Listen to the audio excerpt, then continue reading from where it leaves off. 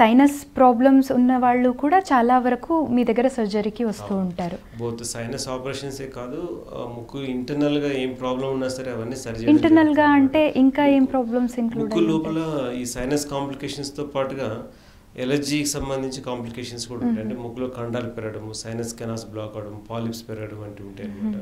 అవన్నీ సరి చేస్తాము. అయితే ఎలర్జీ అనేది ఏంటంటే అది బాడీ నేచర్ అన్నమాట. అది జీన్స్లో ఉంటుంది.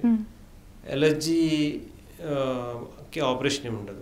స్ట్రక్చర్ ప్రాబ్లమ్స్ ఏమున్నా సరే ఆపరేషన్ ద్వారా సరి చేయవచ్చు. సో సైనస్ లోపల ఇంటర్నల్గా స్ట్రక్చరల్ ప్రాబ్లమ్స్ ఉండొచ్చు, లేదా ముక్కు షేప్కి సంబంధించి స్కిన్ కింద బోనీ ఫ్రేమ్ వర్క్ తేడా ఉన్నప్పుడు కూడా ముక్కు వంకర ఉండి స్ట్రక్చరల్గా ప్రాబ్లమ్స్ ఉంటుంది. అవన్నీ కూడా రైనోప్లాస్టీ ఆపరేషన్లో సరి చేస్తాం.